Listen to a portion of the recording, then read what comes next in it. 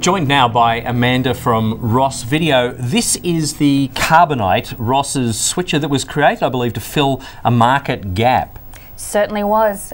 We found that there was a gap in the market for a mid-range production switcher, so we came out with our Ross Carbonite range of switchers last NAB and sold 63 off of the show floor, and within 12 months we're up to 700 worldwide. So clearly a product that demand met your expectation. Okay, so this is a 2 MLE control panel with I think 24 buttons. So there's a new panel that has the 32 buttons, but it's still a 24 primary input device. That's it. We released at IBC the new panel that you're talking about, which is the Carbonite 2X, and along with 2 other frames. The Carbonite Plus frame, which now has a format converter and a frame sync per input, as well as 8 DVEs system-wide, as well as our Carbonite multimedia frame, which allows you to have HDMI inputs, analog inputs into the frame as well. So you can still plug in those old composite cameras that are floating around. And you might be saying, why would you want the additional buttons if you haven't got the additional inputs? But of course, everything on this is assignable, so some of the buttons can be taken up by other MLEs or by assigning AUXs directly to primary input buttons, and you can arrange this any way you like. That's it, and you've also got 4 built-in internal media stores as well, so you need to have access to those. The media stores is really interesting. So these are devices where you can either have effectively 4 things that you can use to play clips, or you could have 2 of them with alpha channels or some combination of that. Is stills with target sequences or stills or audio as well. So we also support audio channels, so we can have 16 channels of embedded audio per 2 channels of internal media store, as well as we use them in our transition area with our media wipe. So rather than having to set up a big custom control or a memory to do one of those alpha transitions or an RTD, we build it straight into the transition area. And I thought that was really cute. So you basically take a WAV file, you name it the same name as the video file that you're going to be transitioning into, the target file. Target sequence, and the target sequence. And then you just hit the button and this marries the sequence, the audio, and just embeds the audio coming out of the primary output. We want to make it as easy as your other transitions. Now, the box also supports audio follow, so you can assign that or not assign that, and either pass or not pass the audio through.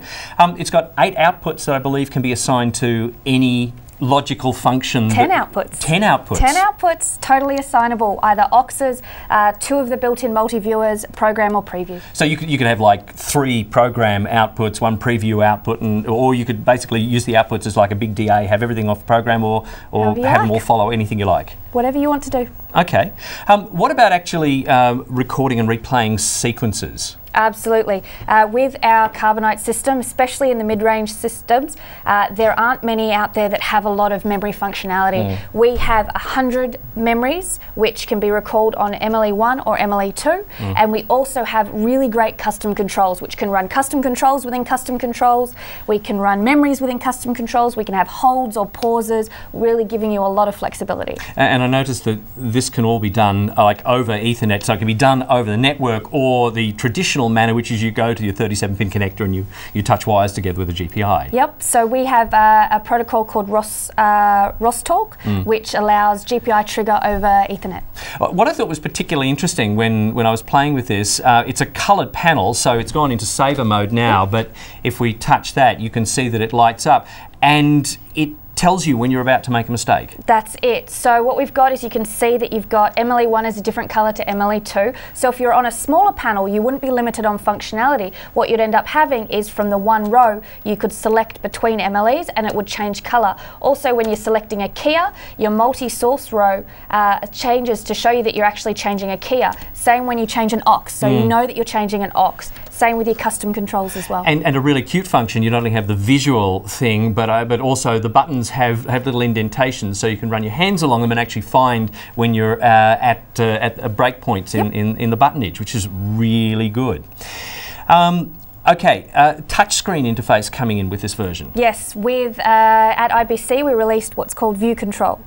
View Control allows you to control via a touchscreen, custom controls, memories, cut bus for different sources, very quickly and easily. So it gives you that little soft panel if you want to have that interface as well as your traditional panel. We've also got a side shot box which allows you to run your custom controls just from a separate little box, and a separate aux panel as well. And I noticed as we were looking at this before we came on camera, there are lots of usability functions where with a couple of very quick keystrokes you can copy one thing to another. So if you're setting up a box and you want to propagate that across to another box with the same look as you're building DVEs, very easy to do, very easy to assign one key function to another key. Absolutely, that's what we pride ourselves with the Ross products. We really focus on ease of use and giving you a lot of power out of the products as well as being affordable.